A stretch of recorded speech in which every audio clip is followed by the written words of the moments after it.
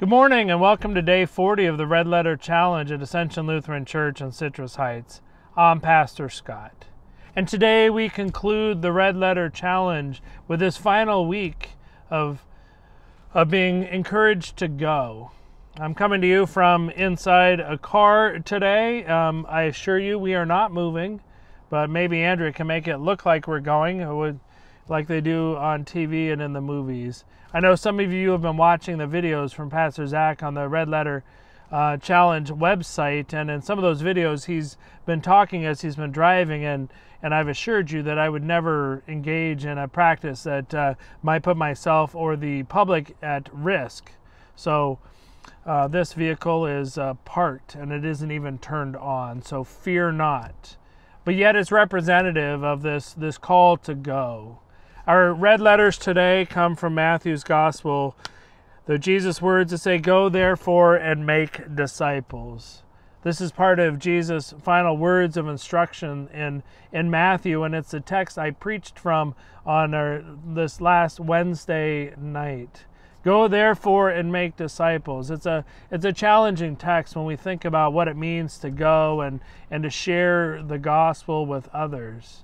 But we've had 39 days before today of being challenged by the gospel, being challenged by the red letters of Jesus' words. And some of us during this time have actually developed some new habits. I for one, have grown much more accustomed to talking to a camera in this medium. I never thought before COVID I would get used to preaching to a camera as I did during the time when we couldn't be gathered for worship. And now I am a bit more used to preaching to Andrea's iPhone with her standing behind it with headphones on. I trust that this journey through the challenge has been fruitful for you. It's been surprisingly fruitful for me. Again, I didn't know what to expect when we set out on the challenge together, and I'm surprised that it's challenged me and encouraged me and pushed me in ways that I wouldn't have expected. Believe it or not, I didn't know that if I would have enough to say for these 40 days, as I said the other day. But I find that every day that somehow the right words to respond to the text, not only Jesus' red letter words, but to the things that Pastor Zach has shared in his reflections, the words have come, and hopefully they've been helpful to you during this time together. A number of you have told me how much you're going to miss our time together every morning. And I'll miss it too. But unfortunately, this isn't a model that can be sustained long term in terms of the time it takes to create these videos for every day.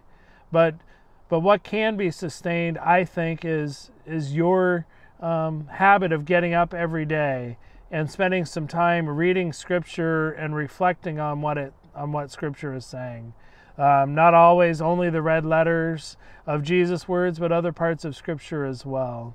So as a result, I mentioned it during my reflection on this last Wednesday night, our last midweek Lenten service, that we have ordered and should soon have copies of a daily devotion for the season of Easter.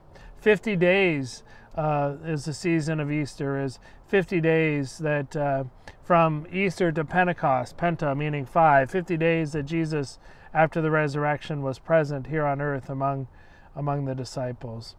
Well, I say 50 days. He was actually 40 days, and 10 days later is Pentecost. But there are 50 days in the season of Easter.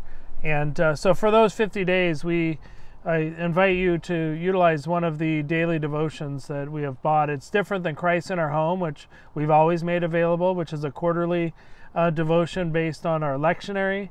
These will be reflections based on this season, and it's called Forever Hallelujah. This reminder that Easter, yeah, it's a day, but it's also a season. And actually in the life of the church, every Sunday we celebrate as a little Easter. So I hope you will maintain the habit or practice that you've developed during these 40 days of spending some time every day reading from Scripture and in devotion. And Andrea and I are in negotiations to figure out, there's no contract, nobody's, holding it's not ugly negotiations, but just trying to figure out how do we continue with some form of coming to you via video, maybe even weekly in the future, in a way that is hopefully helpful to you and allows and encourages each of us to grow together on our Christian journey together.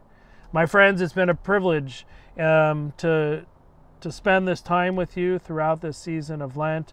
I hope that you will journey with us through the Passion as we gather on Maundy, Thursday, both online and in person at 7 o'clock Pacific Standard Time.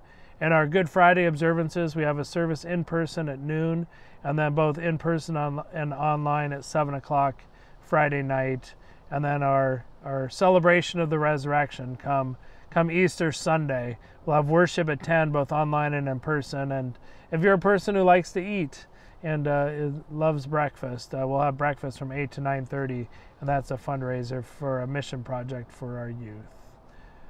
I hope to see you soon, but it probably won't be tomorrow. Take care. God bless.